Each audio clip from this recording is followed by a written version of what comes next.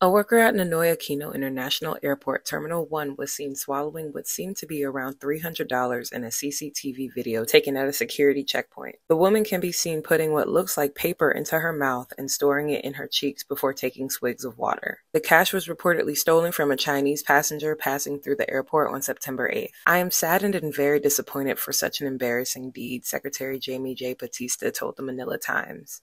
"She is now being investigated and appropriate sanctions will be meted for her."